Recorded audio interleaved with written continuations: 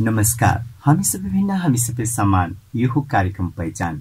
आज हामी समक्ष यस्तो व्यक्तिलाई लिएर आएका छौं जो व्यक्ति हुनुहुन्छ सबैलाई रुवाउने र हँसाउने गानाहरू सुनाउने व्यक्ति हुनुहुन्छ, जसको नाम छ, उहाँ इन्ट्रोडक्सन आफै दिनुहुन्छ। हेलो, नमस्ते। हजुर, नमस्ते। हजुरको नाम? मेरो नाम हवल लामा। हजुर हजुर। म चाहिँ अब हजुरले थोरै भनिहाल्नुभयो, गीत सङ्गीतमा अलिकति लागि परेको मान्छे हैन। जसै हवाल लामा भन्नुभयो, एकदमै उहाँसँगको गीतहरूमा म्युजिक भिडियोहरू थुप्रै गरेको देखेको छु मैले, र एउटामा मैले सँगै काम पनि गरेको थिएँ हैन। र मलाई एकदम खुसी लाग्यो आज तपाईसँग र तपाईले यति व्यस्तताको साथमा पनि यो एफएममा आएर केही कुराहरू राखिदिनुको लागि आइदिनु भयो। म एकदमै आभार व्यक्त गर्न चाहन्छु र ब्लू डायमन्ड सोसाइटीबाट तपाईलाई धन्यवाद पनि दिन चाहन्छु। अब हामी कुराको सन्दर्भमा जाउँ। हवाजी, तपाईले हाल यो गायन क्षेत्रमा लाग्नु भएको कति भयो?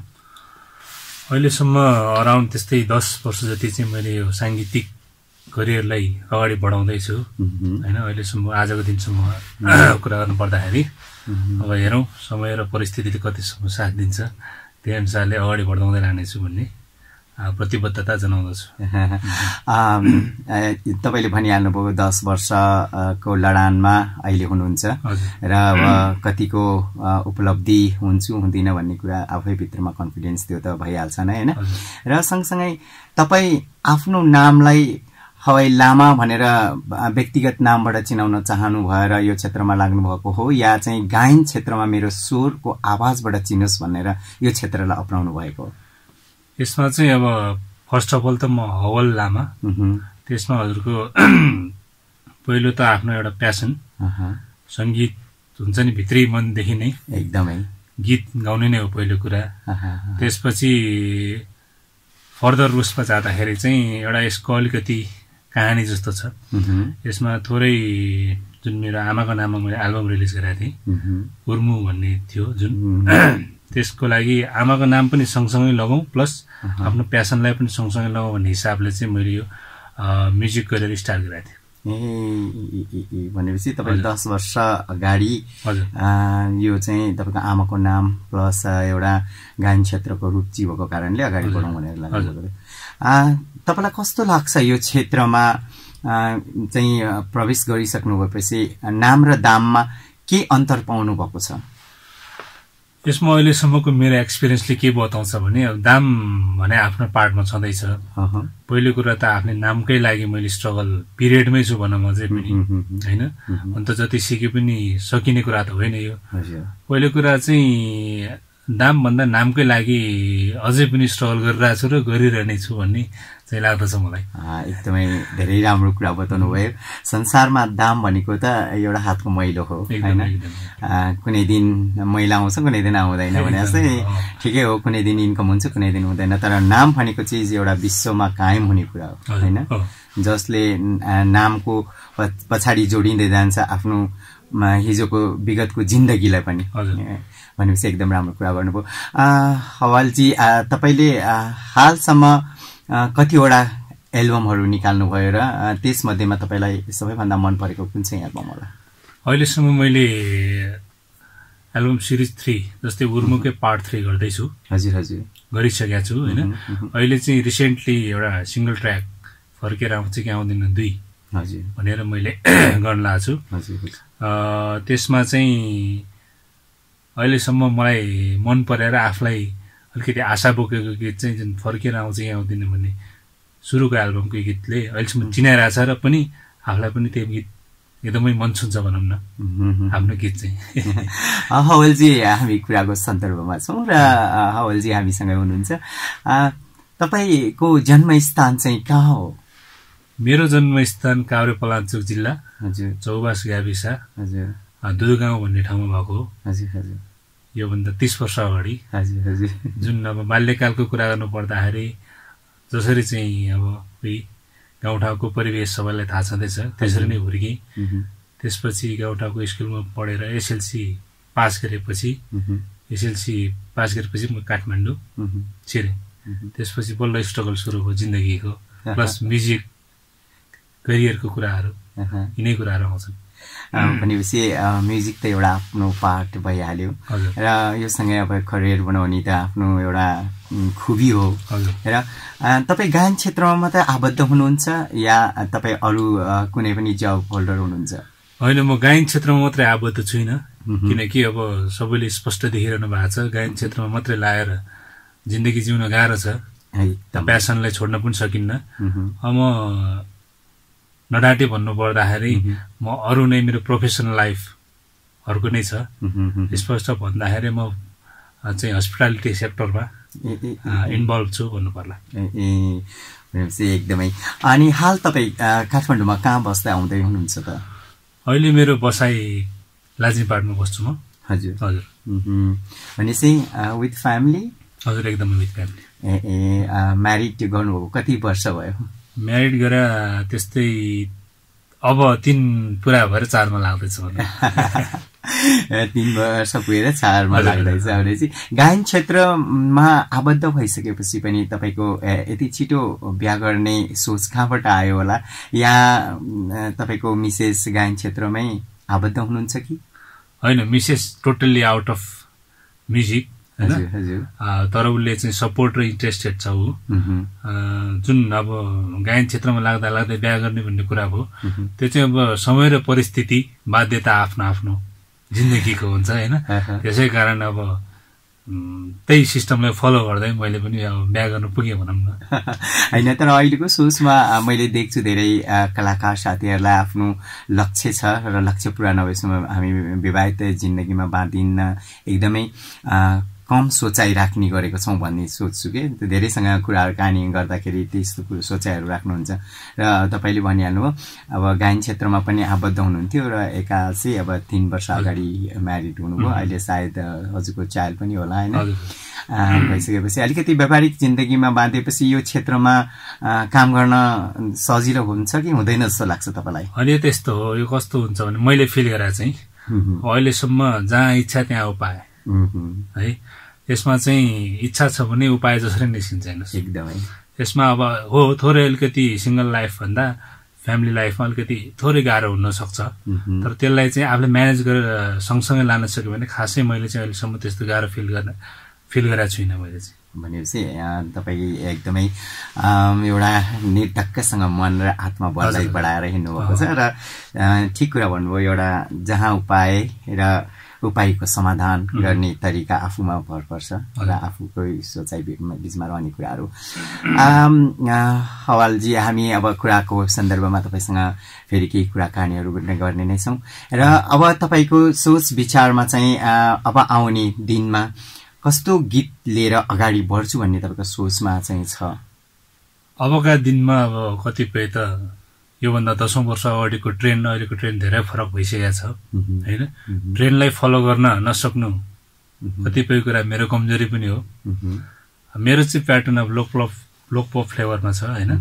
अब अडियन्सले जे चाहन्छ त्यो चाहिँ ल्याउने प्रतिबद्धता चाहिँ म जनाउँछु फेरि पनि। जुन मार्केट अडियन्स हामीले गीत गाउने भनेकै अडियन्सको लागि हो होइन। अडियन्सले जे चाहन्छ त्यो त हामीले दिन सक्नु पर्यो, त्यसको लागि कोसिस जारी रहनेछ। भनेपछि एकदमै राम्रो भन्नुभयो। मैले झन्डै 2 हप्ता अगाडि जस्तो तपाईँको लाइभ एउटा प्रोग्राम हेरेको थिएँ एफबीमा र त्यो प्रोग्राम चाहिँ झन्डै पूर्वतिरको जस्तो लागेको थियो होइन। लाइभ गाना गाउँदै हुनुहुन्थ्यो र त्यतिखेर पनि तपाईँले त्यहाँनिर दर्शक महानुभावहरूलाई सम्बोधन गर्दै हुनुहुन्थ्यो। म पनि अझ पनि प्रयासमा छु भनेर एउटा गाना गाउनु भएको थियो होइन। तर निकै मिठो आवाज र स्वर थियो र मलाई लाग्थ्यो तपाईँको जुन म्युजिक भिडियोमा मैले काम गरेको थिएँ र त्यतिखेर पनि मलाई फिल छ तपाईँको यति मिठो आवाज र स्वर गुन्जाउनुहुन्छ तर पनि फेरि किन पछाडि परिराख्नु भएको छ भने जस्तो लाग्थ्यो। यसमा चाहिँ तपाईँको के भनाइ छ? यसमा तपाईँले भने जस्तै धेरै कुराहरू अब मैले पनि फिल गरेको त्यही हो। अब कहाँनिर गएर चुक्यौँ त म झोरै गाउने मान्छे पनि होइन जस्तो लाग्छ जहाँसम्म मलाई लाग्छ। अडियन्सले एक्सेप्ट गरेछ। अब कतिपय कुराहरू चाहिँ समय र परिस्थितिले गर्दाखेरि अब आफ्नो जागिरी जिन्दगी त्यसले गर्दा भन्ने बित्तिकै कसैलाई टाइम पनि दिन नसक्ने अवस्था, त्यसपछि चाहिँ चाहेर पनि प्रोग्राममा जान नसक्ने कन्डिसन, जुन अघिको सन्दर्भ जोडौँ, जुन बिहा कुराहरू, फ्यामिली, यस्तै कुराहरू चाहिँ थोरै गाह्रो चाहिँ हुनसक्छ। तैपनि अब सँगै बाँधेर लगेर अगाडि बढ्ने कोसिसमा छौँ होइन। अब कोसिस गर्दै जाउँ, एक दिन सायद दिन नआइपुग्ने हुनसक्छ होइन। आउला कुनै दिन एक दिन पक्कै पनि आशा गरौँ। म एकदम तपाईँले आशा तपाईँले भन्नुभयो, तपाईँको भन्दा नि म एकदम तपाईँको स्वर सुन्नमा एकदमै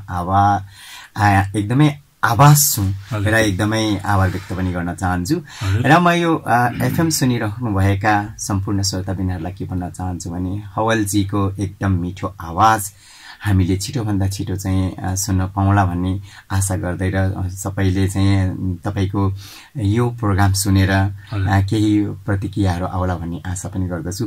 र हवलजी, एउटा कुरा मलाई एकदमै मिठो तपाईँको आवाजको कुरा गर्न मन लाग्यो।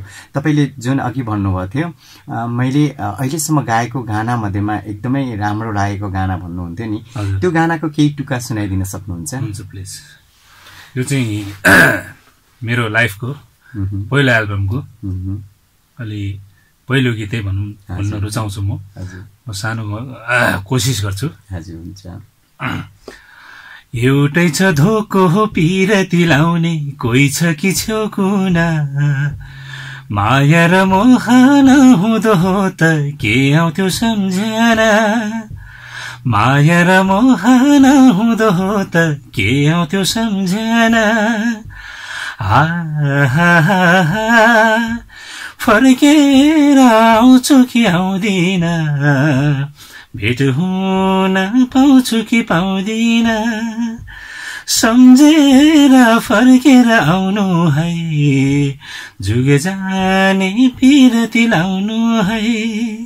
यति मिठो आवाज छ तपाईँको। मैले अघि पनि तपाईँलाई भनिहालेँ, जतिखेर तपाईँको गाना एउटामा हाम्रो म्युजिक भिडियो सुटिङ हुँदै थियो, त्यतिखेर मैले तपाईँकोमा काम गरेको थिएँ होइन। र त्यो दिन पनि मलाई याद छ, त्यो गाना पनि एकदमै राम्रो थियो र यति मिठो आवाज श्रोताबिनहरूले सुनिराख्नु भएको छ। र श्रोताबिनहरूलाई पनि तपाईँको आवाज मन पर्छ भन्ने म आशा लिँदै फेरि हामी पुनः कुराकानीहरू गर्दैछौँ। हवलजी, तपाईँले भनिहाल्नुभयो जुन गायन क्षेत्र एकदम कठिनाई छ र एउटा वास्तविक जीवनमा लिएर गायन क्षेत्रमा हिँड्दा अटोट लिएर हिँड्नुपर्छ र कतिपय टाइम चुक्छ, कतिपय समय छुट्छ होइन। त्यसले गर्दा अलिकति पछाडि परेको छु जस्तो लाग्छ भन्नुभयो। हाल तपाईँको जुन निक्लिने एल्बम जुन भन्नुभयो टु निक्लिँदैछ, त्यो एल्बम निक्लिएपछि तपाईँको सोचमा चाहिँ के छ? त्यसले चाहिँ कतिको मार्केट लिन्छ जस्तो लाग्छ? विगत 10 वर्ष अगाडिको एक्सपिरियन्सदेखिको अहिलेसम्म जुन मैले कन्टिन्यू गरिरहेको छु, त्यसमा चाहिँ पहिलाभन्दा अलि धेरै सजिलो छ। त्यो सजिलोको बावजुद पनि अलिकति गाह्रो पनि छ। पहिला भन्दा मलाई आशा चाहिँ के छ भने अलिकति प्याटर्नहरू थोरै चेन्ज गरेर जुन अडियन्सले अहिलेको सन्दर्भमा मागेको गीतहरू समावेश गर्ने कोसिस गरेको छु। त्यही हो, त्यसरी नै अगाडि बढ्ने होइन। हुन त एकदमै राम्रो नै हुन्छ, किन भन्दा चाहिँ पहिलाको सोचलाई फेरि अहिले पुनः नयाँ ढङ्गले प्रस्तुत गर्दाखेरि केही न केही एउटा चाहिँ राम्रो चाहिँ फिडब्याक चाहिँ पाइन्छ। यो कुरामा एकदमै आशावादी हुनुपर्छ। हवलजी, हामी कुराको सन्दर्भमा फेरि तपाईँसँग म तपाईँको फ्यामिलीपट्टि पुनः फेरि फर्केर जाँदैछु। तपाईँको फ्यामिलीमा कतिजना हुनुहुन्छ र तपाईँ बाल्यकाल जुन गाउँमा बिताएँ भन्नुभयो र कतिको कठिनाई भयो र त्यो फ्यामिलीमा कति मेम्बर हुनुहुन्छ र तपाईँलाई यो गायन क्षेत्रमा लागेको आधारमा सपोर्ट गर्ने व्यक्तिहरू को हुनुहुन्छ? फ्यामिली हजुरले भने जस्तै म काभ्रे पलाञ्चोकमा जाने मान्छे, वही ढुङ्गा माटोसँग खेल्दै खेल्दै होइन, त्यसरी नै हुर्किया मान्छे। अब मेरो चाहिँ अहिले रिसेन्टली चाहिँ आमा, हजुरआमा, काका, दाईहरू अनि मेरो फ्यामिली, हामी त्यसरी छौँ। अब अहिले आफ्नो आफ्नो व्यवहारिक कारणले गर्दा आफ्नो आफ्नो ठाउँमा बसेका छौँ, हामी छुट्या छैनौँ कोही पनि। बाल्यकालमै बुवाको मृत्यु भयो होइन म 8 वर्षको हुँदाखेरि थोरै बुवाको अभाव पनि खस्किएको मान्छे मायाबाट वञ्चित भएको अब यो एउटा अरु कुरा चाहिँ के हो भने म्युजिक चाहिँ बच्चैदेखि अलिकति हुन्छ नि मलाई सानैदेखि म रेडियो सुन्ने सिरानमा चाहिने मलाई रेडियो त्यो बच्चैदेखि सिम्पटम चाहिँ दिइरहेको भएर त्यसैलाई मैले कन्टिन्यू गरेँ होइन त्यसरी नै अहिले यो स्थानमा छु भनौँ न भनेपछि फ्यामिलीमा चाहिँ दाजुहरू सबै हजुर 2 जना दाजु एकजना आउट अफ कन्ट्री लन्डनमा हुनुहुन्छ हजुर हजुर एकजना यही हुनुहुन्छ सबसे कान्छु म 2 जना दिदी पढाइ घरमा त्यस्तै छ हजुर यो त संसारको रीत नै हो नि घरमा जति पनि छोरी बेटी जन्मिन्छन् त्यो आमा पनि छोरी नै हो अर्काको बुहारी हुने नि छोरी नै हो अब आफ्नो घरको बुहारी हुने पनि छोरी नै हो यो कुरामा त एकदम हामी विचार गरेर सोचेर मात्र हैन सबैले देखेको कुराहरू हो भइराख्ने कुरा नै हो यो हाम्रो रुल्स जस्तै गड गिफ्ट भने जस्तै हो हैन एनीवे हामी तपाईसँग यति मिठो कुराहरू गर्दै छौं र यति मिठो आवाज सुनाउनु भएको छ र हामीलाई धेरै खुसी लागेको छ र तपाईसँग मैले अर्को कुरा राख्नु पर्दाखेरि म के भन्छु भने तपाई हाल अहिले लाजिमपाट बस्नुहुन्छ हैन र यौनिक तथा लैंगिक अल्पसंख्यक समुदाय व्यक्तिहरू थुप्रै लाजिमपाट एरियातिर पनि बसिरहेको तपाईले देख्नु भएको होला पुनः हैन र ती व्यक्तिहरुका बारेमा भन्नुपर्दा तपाईलाई कस्तो लाग्छ र के भन्नु राख्नुहुन्छ भन्नुस् त हैन त्यो पनि त्यसमा चाहिँ त्यति धेरै चाहिँ मलाई थाहा छैन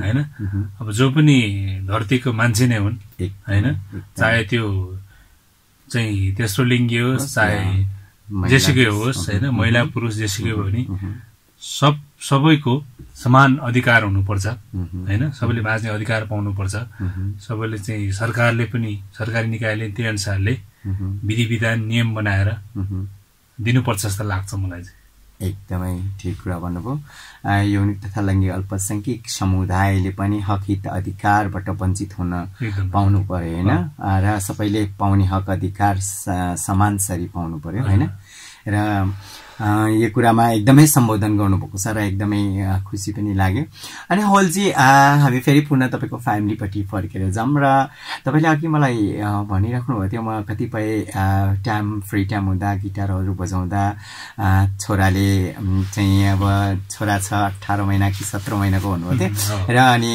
खोज्न आउँछ अनि चलाउन आउँछ अनि मोबाइल चलाएर बेलामा नि गर्दाखेरि अलिकति मेरो कतिपय कुराहरुमा ग्यापिङ भएको होला भन्ने भन्नुभयो यस कुरामा चाहिँ खास के हो यसमा पीडा छ हजुर कस्तो पीडा भन्दा नि पहिलो कुरा त्यही अब बच्चा छ एकदम सेन्सिटिभ एकदमै मान्छे उसलाई के पनि थाहा छैन गिटार बजाउँछ मोबाइल चलाउँछ उसलाई एबीसीडी के पनि थाहा छैन हैन त्यसमा चाहिँ कतिपय पीडाहरूलाई पचाएर पनि हिँड्नुपर्ने कन्डिसन छ मेरो प्यासन म्युजिकमा म जहिले पनि चाहिँ अफिस भएर आएर एकछिन प्र्याक्टिस गर्छु सिक्छु भन्दा पनि बच्चाले दिदैन हैन सायद उसले बुझेपछि भोलि एप्रिसिएट गर्ला अहिले नबुझेर चाहिँ उसले कतिपय कुनै कुराहरुमा जुन चाहिँ म्युजिक इन्स्ट्रुमेन्ट मलाई रियाज गर्ने टाइममा चाहिँ अलिकति बाधा पुर्याउँछ बाधा पुर्याएन मैले भित्री मनमा पीडा भएन मुसुक्क हाँसेर छोरालाई सम्झाउँछु हैन यसै गरी चाहिँ म्युजिक गरेर अगाडि बढिरहेछ आफ्नो प्रोफेसन लाइफलाई पनि उतापट्टि टाइम दिनु पर्यो हैन यसरी नै चलिरहेछ भनौं न मलाई चाहिँ के याद आयो भने अघि तपाईले भन्नुभएको थियो कि म बाल्यकालदेखि रेडियो सिरानीमा राखेर सुत्थे चाइनिज रेडियो नेपाल सुनेर सुत्थे भन्नुभयो सायद तपाईको छोरा पनि भविष्यमा गायकै बन्ने हो किन तपाईले जुन म्युजिक इन्स्ट्रुमेन्टहरु चलाउन थालेपछि उले चलाउन आउँछ छुन्छ भनेपछि त्यो पनि हुन सक्छ नि तपाईँ एउटा सिन्ड्रोम एउटा हेरिडिटी भन्छ नि हैन बाउ आमाको गुण छोराछोरी माथि र भोलि नाति माथि भने जस्तो त्यो पनि हुन सक्छ एनीवे हामी यो कुराको सन्दर्भमा फेरि तपाईसँग केही कुराहरू राख्ने नै छौं हैन हवलजी अनि तपाईले यो वास्तविक जीवनमा गायन क्षेत्रलाई रोज्नुको मूल आधार तपाईको सोच भन्नुभयो हैन र एउटा पेशागत रूपमा मैले हेरेको छैन र एउटा नाम भन्दा पनि नामको लागि भनेर भन्नुभयो र तपाईको फ्यान कतिको छन् त अहिले सम्ममा मेरो फ्यान धेरै छन् हजुर धेरै नै छन् हैन त्यही फ्यानहरुलाई नरमाइलो नहोस् भनेर मैले म्युजिकलाई निरन्तरता दिइरहेछु र प्लस आफ्नो प्यासन एउटा भइहाल्यो अघि तपाईँले भने जस्तै दाम त कसलाई पो आशा नहोला र संसारमा होइन, तैपनि अब कोसिसरत छौँ दामको लागि प्लस नामको लागि। नाम आएपछि डेफिनेटली दाम त आइ पनि हाल्छ होइन। पहिलो कुरो हामीले कला बेच्ने हो, कला राम्रो हुनु पर्यो, त्यही कलालाई निखार्ने कोसिसमा छौँ, अझै सिक्दैछु कतिपय कुराहरू। त्यसरी नै फ्यानहरू धेरै छन् मेरो, स्पेसली अहिले सोसल नेटवर्कले गर्दाखेरि किप इन टच हुने मौका पाएको छु होइन। योभन्दा 10 वर्ष अगाडि के नै थियो र एउटा रेडियोमा एफएम त नआउने रेडियो सुनेर मैले यो स्थानमा छु होइन। अहिले सोसल नेटवर्कले गर्दाखेरि धेरै डेभलप, किप इन टच हुन, कुरा गर्न, कमी कमजोरी औल्याउन फ्यानहरूबाट राम्रो रेस्पोन्स आउन सजिलो भइरहेछ। भनेपछि पहिलाको अन्तरमा अहिले धेरै राम्रो छ। भनेपछि तपाईँको फाइलहरू नेपाल मात्र नभइकन इन्टरनेसनलमा पनि त होला नि? एकदमै इन्टरनेसनल भने अब त्यही हामी नेपाली नै भनौँ, नेपाली त्यही त इन्टरनेसनलमा बसोबास गरिरहेको। कतिपय बाध्यता, कतिपय रहरले अब्रोडमा बसिरहनु भएको छ, उहाँहरू नै हो स्पेसल्ली, नेपालमा पनि छँदैछन्। एउटा कुरा मलाई एकदमै खुल्दिल लाग्यो, हुन त अब तपाईँ तामाङ है, लामा तामाङ, अनि चाहिँ तपाईँ बुद्धिस्ट होइन त? बुद्धिस्ट भने चाहिँ इन्टरनेसनलमा जति पनि यो बुद्धिस्ट धर्ममा लाग्ने व्यक्तिहरू छन्, शान्तिको प्रतीक लिएर चाहिँ हिँडेका व्यक्तिहरू हुन् होइन। र बुद्धिस्ट भन्नु नै एउटा शान्त वातावरणमा हुर्किने व्यक्तिहरू हुन्। भनेपछि यस्तो हुँदा पनि गायन क्षेत्रमा तपाईँलाई रुचि आयो होइन। र हुन त थुप्रो कलाकारहरू चाहिँ एकदमै गायक र नृत्य निर्देशकदेखि लिएर हरेक कुरामा लामा, राई र यो थुप्रो व्यक्तिहरू हुनुहुन्छ। तर मैले जातिलाई चाहिँ सम्बोधन गरेको होइन। हामी एउटै फुलबारीमा फुलेका 4 जात 36 वर्णका फुल हौँ होइन। हामी एक आपसमा चाहिँ छौँ र हामी एउटा भन्नुपर्दा जेन्डर आइडेन्टिटी र एउटा हामीले भन्छौँ नि सेक्सुअलिटीको बारेमा भन्दा तपाईँ मेल, म फिमेल र अदर्स भन्ने एउटा कुराहरू राखिरहेको हुन्छौँ होइन। त्यही कुराको लागि चाहिँ मैले अलिकति केही सन्दर्भ राख्न खोजेछु। तपाईँलाई हामी जस्ता थर्ड जेन्डर व्यक्तिहरूसँग कुराहरू गर्दा, घुलमेल हुँदा कतिको वातावरण सहज लाग्छ या लाग्दैन, र तपाईँको कतिको सोचाइमा चाहिँ के फिल गर्नुहुन्छ, अथवा कसैसँग कुराकानी गर्नुपर्छ कि छैन, या भेट भएछ कि छैन जस्तो लाग्छ? मैले अघि पनि यो कुरा खुलाएँ, जुन अहिलेसम्म घुलमिल गर्ने मौका थोरै पाएको छु होइन। त्यसमा मलाई चाहिँ आपत्ति लाग्दैन कि सबै मान्छे हो, सबै संसारका हामी प्राणी नै हो, मान्छे नै हो। त्यसमा चाहिँ त्यसो लिङ्गी महिला पुरुष भन्ने चाहिँ मेरो तर्फबाट चाहिँ त्यस्तो आउँछ जस्तो लाग्दैन मलाई। किनभने हामी सबै चाहिँ उही मान्छे नै हो, सबैको बोली वचन व्यवहार सबै एउटै हो होइन। यो त उही मान्छेले बनाएको सिस्टम न हो जस्तो लाग्छ है मलाई। त्यही भएर मलाई चाहिँ त्यस्तो आपत्ति केही पनि लाग्दैन। भनेपछि होइन, तपाईँसँग जस्तै मैले एउटा काम गरेँ होइन, आजभन्दा झन्डै 1 वर्ष अगाडि सँगै काम गरेको थिएँ। तपाईँलाई कतिको सहज वातावरण भएको? एकदमै मलाई सहज भएको त्यतिखेर, किन मैले त्यो कुनै पनि त्यस्तो फिल गरिनँ मैले होइन। कुनै अप्ठ्यारो फिल हुने अथवा यिनीहरूसँग बोल्न पाए हुन्थ्यो? होइन, हामीले के गर्ने भन्दा हामीले ओभरअल टिमले त्यतिखेर राम्रो म्युजिक भिडियो निर्माण गर्नु थियो। एकदमै हामीलाई एबिसिडी भनौँ न जोसुकै होस्, त्यो आफ्नो पार्टमा छ त्यो कुराहरू होइन। जसरी हुन्छ नि एउटा क्वालिटी, म्युजिकको क्वालिटी, भिडियोको क्वालिटी निकाल्नु थियो। मैले त्यो कुराहरूमा त्यस्तो कहिले पनि गरिनँ र गर्नेवाला पनि छैन त्यस्तो कुराहरू होइन। किन यो कुरा चाहिँ सुरुमा मैले जतिखेर म काम गर्न चाहिँ गइरहेको हुन्छु फिल्डमा, र मैले सबैलाई म आफ्नो पहिचानको बारेमा चाहिँ बताइरहेको नै हुन्छु। म थर्ड जेन्डर हुँ र मेरो नाम यो र म यो संस्थामा आबद्ध छु र म यसरी काम गरिरहेको हुन्छु भन्ने कुराहरू मैले चाहिँ पहिला नै आबद्ध गराएको हुन्छु, किनकि ताकि उनीहरूलाई पनि मसँग घुलमिल हुन सजिलो, एउटा सहज वातावरण होस् र सजिलो होस् भन्ने किसिमले चाहिँ मैले आफ्नो कुराहरू चाहिँ राखेको हुन्छु। र राख्नु पनि पर्छ। कतिपय कुराहरू मागेर पाइँदैन भने खोसेर लिनुपर्छ भनेको जस्तै कुराहरू मैले मेरो आफ्नो जेन्डर आइडेन्टिटीको बारेमा नभनिकन कसैले मलाई चिन्दैनन्, के हो अनि उनीहरूले त्यो के हो आधारमा जब म बोलेपछि रूपरङ हेर्दा केटी, व्यवहार हेर्दा बोल्दाखेरि केटाको भन्ने बित्तिकै त्यहाँनिर अर्कै नकारात्मक विचार सोचाइ एउटा उत्पन्न हुन्छ। त्यो हुनुभन्दा पहिला नै आफ्नो चाहिँ एउटा आइडेन्टिटी बताउँदाखेरि चाहिँ सजिलो हुन्छ जस्तो लाग्यो र मैले तपाईँसँग काम गर्दाखेरि पनि त्यही सायद तपाईँहरूसँग सजिलो भएको कारण पनि त्यही होला। र हामी कुराको सन्दर्भमा फेरि जाउँ, देशले जुन बनाएको कानुन र नीति नियमहरू छन् होइन, त्यो नीति नियमको दायरीभित्र महिला र पुरुष लगायत अहिले अदर्स भनेर समावेशी गरिएको छ केही कानुनी प्रक्रियाहरूमा। तपाईँलाई कस्तो लाग्छ, यो प्रक्रिया हुनुपर्छ जस्तो लाग्छ कि पर्दैन जस्तो लाग्छ? यसमा चाहिँ अब म त्यति डिपली जान चाहन्न, किनभने मैले त्यो नीति नियम त्यति बुझ्न पाएको छुइनँ होइन। मैले गलत रूपमा पनि जान सक्छ, यसमा चाहिँ बुझेर बोल्दै राम्रो होला जस्तो लाग्छ मलाई। होइन, जस्तै कि अब बनाएको कानुनमा जस्तै महिला पुरुष सरहको अधिकार सुनिश्चित चाहिँ तेस्रो लिङ्गीलाई पनि हुनुपर्छ भन्ने कुरामा चाहिँ तपाईँको के छ भनाइ भन्ने कुरा? त्यसमा चाहिँ फलो क्लियर भयो क्वेसन होइन। त्यसमा त 100% कुनै पनि त्यो बाधा नै हुनु भएन त्यसमा 100%। मैले अघि नै सुरुमा पनि भनिहालेँ, हामी सबै मान्छे हो, सबै देशको जनता हौ होइन। कुनै पनि त्यो कसैको माझबाट वञ्चित हुनु नै भएन। त्यो त यही कुरालाई मैले तपाईँकोबाट सुन्न खोजेको थिएँ होइन।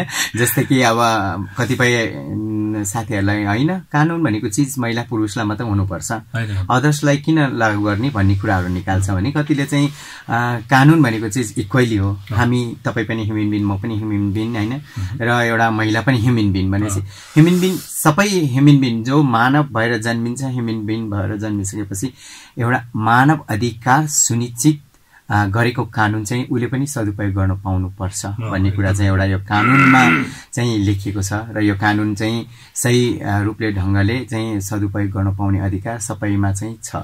यो कुरालाई चाहिँ सम्बोधन गर्नुपर्छ। ल फेरि हामी पुनः तपाईँको पुनः लाइफहरूतिर फेरि कुराकानी गर्दैछौँ। र हालसम्म तपाईँले कतिवटा स्टेज प्रोग्रामहरूमा र कुन कुन क्षेत्रमा गएर गर्नुभएको छ, यसको बारेमा केही भनिदिनुहुन्छ कि? अहिलेसम्म अब त्यति धेरै त होइन, थोरै होइन, 30-40वटा गरे होला स्टेज प्रोग्रामहरू। त्यसमा चाहिँ पूर्वी तराई अब यता पहाडी जिल्लाहरूसम्म चाहिँ समेट्न पाएको छु र चाँडै विदेशी प्रोग्रामहरू लिएर जाँदैछु म। हाम्रो कतार, दुबई, जापान यो कुराहरू सायद यो नयाँ वर्षमा हुनसक्छ, हेर्दै जाउँ। अब एकदमै म मेरो मनभित्रदेखि नै तपाईँलाई एकदमै आशीर्वाद र आभार व्यक्त गर्दछु र तपाईँले जुन सोच्नुभएको कुराहरू एकदम पूर्ण रूपमा पुरा हुँदै जाओस् र तपाईँको लक्ष्य अझ अगाडि बढोस् भनेर म शुभकामना पनि दिन चाहन्छु। र अब आउने नयाँ वर्षले तपाईँको जीवनमा नयाँ रङ र नयाँ उमङ्ग छाओस्, ताकि तपाईँले फेरि पुनः हामीलाई सम्झेर मायाको आभास व्यक्त गर्दै तपाईँ पुनः फेरि हामीलाई फेरि भेट्नुहुन्छ भन्ने चाहिँ सोच राखेको छु। र जुन तपाईँलाई म फेरि कुराहरू राख्दैछु हवलजी, तपाईँले जुन स्टेज प्रोग्रामहरू थुप्रो ठाउँमा र 30-40वटा गर्नुभयो भन्नुभयो होइन, र त्यसमध्येमा धेरै राम्रो रेस्पोन्स गर्ने ठाउँहरू चाहिँ कुन क्षेत्र, जस्तै पूर्व, पश्चिम, उत्तर, दक्षिण अथवा काभ्रे होइन, काठमाडौँ, ललितपुर भने जस्तै कुन क्षेत्रका व्यक्तिहरूले चाहिँ बढी तपाईँलाई एकदमै माया गरेको जस्तो लाग्छ? अहिलेसम्म सङ्गीतको कुनै क्षेत्र जात हुँदैन, त्यो सबैले स्पष्ट भएको कुरो। अहिलेसम्म मलाई लाग्यो चाहिँ यही ठाउँमा माया गरे जस्तो पनि फिल भएको छैन होइन। जता जाँदा पनि राम्रै रेस्पोन्स पाइरहेछ जस्तो लाग्छ फिल होइन, जुन आफूमा भर पर्ने कुरा हो। मैले चाहिँ यसै ठाउँमा भनेर चाहिँ अलिकति त्यो चाहिँ मैले फिल गर्न पाएन।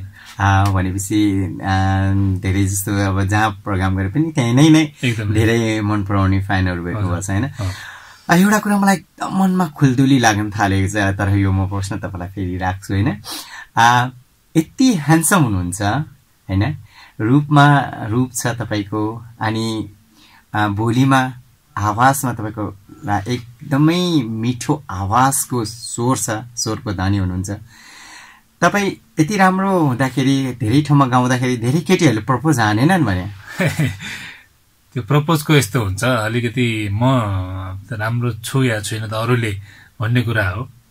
यसमा चाहिँ अहिलेसम्मको मेरो एक्सपिरियन्समा त्यो प्रपोज हान्ने कुरा चाहिँ आएको छैन, किनभने मान्छे राम्रो मात्रै भएर नि नहुँदो रहेछ होइन। यो संसारमा अलिकति मैले अघि पनि तपाईँलाई अफलाइनमा भने तडक भडक र गफ जान्नुपर्ने म चाहिँ अब त्यो कुराहरूबाट अलिक टाढै त्यो मोडिफाइड हुन सकिनँ म चाहिँ त्यसले गर्दा चाहिँ अलिकति मलाई तपाईँ चाहिँ एकदमै तडक भडक र अलिकति त्यो गर्नेमा त हुनुहुन्न भने त मलाई थाहा छ किनभने मैले 1 वर्ष अगाडि तपाईँलाई भेट्दाखेरि पनि तपाईँको मोडलजीसँग बरु म क्लोज भएर एकदमै कुरासुरा गरेर मजाले सँगै बसेर हामी खायौँ पिउँ गरेर रमाइलो गरौँ तर तपाईँ अर्कै टाइपको हुनुहुन्थ्यो तपाईँ एकदमै सुन्ने वातावरण मन पराउने जस्तो धेरै नबोल्ने जस्तो त्यो प्रविधिको चाहिँ त्यो देखेको थिएँ अनि त्यो व्यक्तिहरूलाई त झन् धेरै केटीहरूले मन पराउँथ्यो नि त कहिले प्रोग्रामहरू गर्दा कुरा त कतिले भन्यो भने आई लभ यु हवाल भनेर अथवा त्यस्तो हुन्छ आई लभ यु भन्दा चाहिँ मैले आई लभ यु टु भन्न सकिनँ त्यही त किन भन्दाखेरि गाह्रो त्यहाँनिर भयो कि म मोडिफाएर अलिकति झट्ट चाहिँ गफ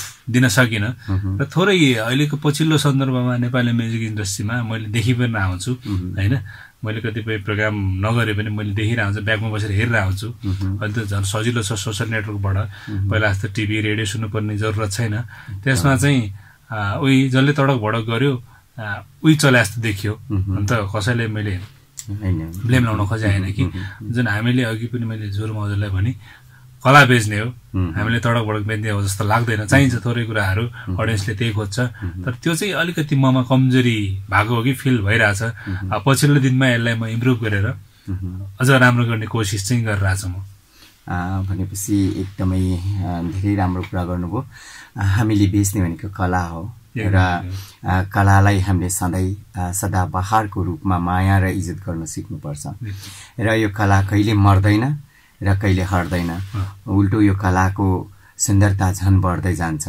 हैन यसलाई चाहिँ हामी सबैले चाहिँ एकदमै बुझ्नुपर्ने कुरा नै हो कला छ नै हामी छौं कला छैन भने हामी छैनौं कलालाई माया गर्ने व्यक्ति नै हामी हौं र हामी नै छैनौं भने कला पनि रहँदैन र कलालाई हामीले सदाबहार त्यही माया गर्नुपर्छ अहिले मैले भने जस्तै र एउटा मलाई कुरा याद आयो जुन तपाईको यति मिठो स्वरले गीत गाउनु भएको थियो र त्यो गानाहरुमा संगीतहरु पनि एकदम मिठो राखिएको थियो हैन जुन भिडियो हामीले सँगै गरेको थियौं र त्यो गाना हाल मैले सुन्ने प्रयास गरेको थिएँ युट्युबमा छ कि छैन एकदम युट्युबमा छ यो चाहिँ सङ्ग्स नेपालको अकाउन्ट मार्फत हामीले अपलोड गरेका छौं युट्युबमा हवल लामा सर्च गरेपछि सर्व गीत आउँछ यो पनि इन्क्लुडिङ त्यही छ भनेपछि रेडियो सुनिराख्नु भएका सम्पूर्ण श्रोताबिनहरुलाई म के भन्न चाहन्छु यदि हवाल लामा जीको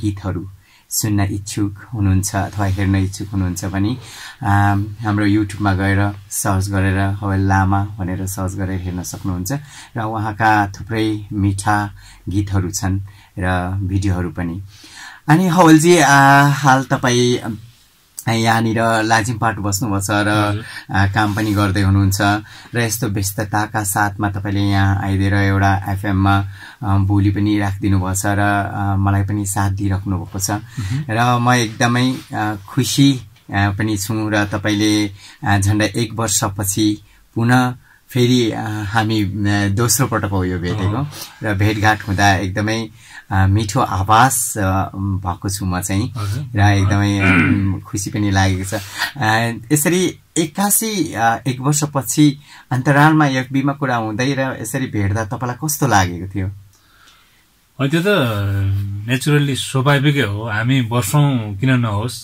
नभेटेको त्यो हाम्रो मित्रता त्यो चाहिँ माया मोह भन्ने कुरो कहिले घट्दैन जस्तो लाग्छ हैन एकदमै बाध्यता र परिस्थितिले फिल्डमा भेट्न नसके पनि हामी किप इन टचमा भएर आउँछौं अहिले त यो भने जस्तो सोशल नेटवर्कले हामीलाई संसारलाई एउटै डल्लोमा पार्दिएको छ त्यसले गर्दाखेरि मलाई चाहिँ त्यस्तो 1 वर्षपछि भेट्दा यस्तो उस्तो भन्ने चाहिँ फिल आउँदैन जस्तो लाग्छ हैन तपाईलाई आएन मलाई चाहिँ आथ्यो है तपाईलाई अघि नै देख्नेबित्तिकै कति ह्यान्डसम हुनुभएछ कति राम्रो हुनुभएछ भने नि मैले अघि तपाईलाई दारी काट्दा ह्यान्डसम भयो हैन देख्नेबित्तिकै तपाई पहिलाको भन्दैन स्लिम जस्तो पनि लाग्यो हैन अलिकति दुब्लाउनु भएको जस्तो लाग्छ अनि अलिकति लुक्स पनि चेन्ज भयो जस्तो मलाई लाग्यो किन भन्दाखेरि हेयर स्टाइल देखि लिएर एभ्रीथिङ गर्दाखेरि अनि जे होस् म त तपाईँको गानामा पहिलादेखि नै फ्यान थिएँ होइन किनभनेदेखि एकदमै मैले त्यही भएको कारणले पनि मैले गाना थियो यस्तो यो गाना यसो भन्ने बित्तिकै मैले हुन्छ म गर्छु भनेर सोच्थेँ। त्यतिखेर म भर्खर ब्याङ्कबाट फर्केर आएको थिएँ। मलाई गानामा त्यो मेकअप गर्ने कुनै सोख पनि बढिरहेको थिएन। त्यतिखेर काम त गरिरहेकै थिएँ तर त्यो दिनमा चाहिँ मलाई काम गर्ने एउटा सोच थिएन। तर पनि मलाई एउटा साथीले झट्ट भन्ने बित्तिकै गाना यस्तो छ यस्तो यसो भन्ने बित्तिकै अनि हो र भने अनि भन्ने बित्तिकै मलाई खुसी लाग्यो र म तपाईँकोमा आएर काम गर्न पाएँ र म एकदमै खुसी छु। त्यो दिनमा जुन दिन भेटेँ हाम्रो टिम हुनुहुन्थ्यो, बाबु नेपाली दाई क्यामराम्यानमा हुनुहुन्थ्यो र हाम्रो मोडल विक्रम लामाजी हुनुहुन्थ्यो र हाम्रो सुमी थकाली हुनुहुन्थ्यो र अनि गायनमा हवाल लामा तपाईँ नै हुनुहुन्थ्यो र मेकअपमा म थिएँ होइन र अनि एक दुईजना अर्को साथीहरू ग्रुप थियौँ र एकदम खुसी। त्यो दिन कहिले पनि बिर्सिन न। म बुद्ध दर्शन गरेर हामी राति समय त्यहाँनिर रमाइलो गरेर बसेर फर्केको दिन चाहिँ म अझ पनि बिर्सिन सक्दिनँ र सायद नमो बुद्धको आशीर्वाद होला आज 1 वर्षपछि पनि पुनः हाम्रो एउटा भेटघाट भयो होइन र खुसी हुँदै अन्त्यमा म के भन्न चाहन्छु भने तपाईलाई यो रेडियो मार्फत कसैलाई केही भन्न चाहनुहुन्छ अथवा रेडियो सुनिरहनुभएका श्रोताबिनहरू समक्ष केही कुरा राख्न सक्नुहुन्छ भने चाहनुहुन्छ भने राख्न सक्नुहुन्छ। फर्स्ट अफ अल धेरै धेरै धन्यवाद तपाईलाई जहाँ मलाई सम्झेर यो स्थानसम्म बोलाउनु भएर हाम्रो जुन भेट गराउनु भयो पहिलो कुरा। त्यसपछि जुन अडियन्ससम्म मेरो धेर थोर दुःख सुखका कुराहरू जुन सङ्गीतसँग रिलेटेड कुराहरू सेयर गर्ने मौका दिनुभयो धेरै धेरै धन्यवाद। त्यस्तो मौकाहरू फेरि फेरि पाइराखौँ होइन। अब त्यसपछि अडियन्सलाई भन्न चाहन्छु म मेरो श्रोताहरू हुनुहुन्छ शुभचिन्तक परिवारहरू अहिले जुन बारम्बार दोहोऱ्याएँ मैले सोसियल नेटवर्कको जमाना भएर मैले पनि एउटा युट्युब एकाउन्ट खोलाएको छु हवल लामा। जुन मेरो नाम अलिकति कन्फ्युजन हुनसक्छ HAWAL स्पेस LAMA लामा गरेर मेरो पुरानो गीतहरू नयाँ गीतहरू हेर्नुहोस् सेयर गर्नुहोस् कमी कमजोरी औँलाइदिनुहोस्। त्यसको साथसाथै सब्सक्राइब गर्न नभुल्नुहोस् होइन। त्यही भन्न चाहन्छु। सास रहेसम्म म्युजिकलाई निरन्तरता दिनेछु। कोसिस जारी रहनेछ। सिक्दैछु। त्यसलाई अब श्रोताबिन्दहरूले राम्रो नराम्रो चाहिँ कमी कमजोरी औँलाई दिएर सपोर्ट गरिदिनुहोस्। र अन्तमा जुन मैले अघि भने मेरो आमा मलाई धरतीमा ल्याउने गीत अहिले म यो स्थानमा हुनु नै मेरो आमाको कारण हो जस्तो लाग्छ होइन। आमा उर्मुको नामबाट मैले जुन एल्बम रिलिज गरेँ अहिले तेस्रो संस्करणसम्म गर्न सक्सेस भएको छु। सधैँभरि यसै गरी कन्टिन्यू गर्न पाऊँ होइन। र मेरो गड फादर अहिले जुन लन्डनमा हुनुहुन्छ दाजु केशर लामा उहाँलाई अनि अर्को दाई शङ्कर लामा उहाँहरूकै साथ सहयोगले गर्दाखेरि आज म यो स्थानमा छु। र मेरो जीवन सङ्गिनीलाई पनि धेरै धेरै धन्यवाद।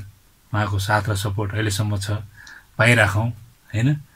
र अरू सबैलाई धेरै धेरै धन्यवाद भन्न चाहन्छु।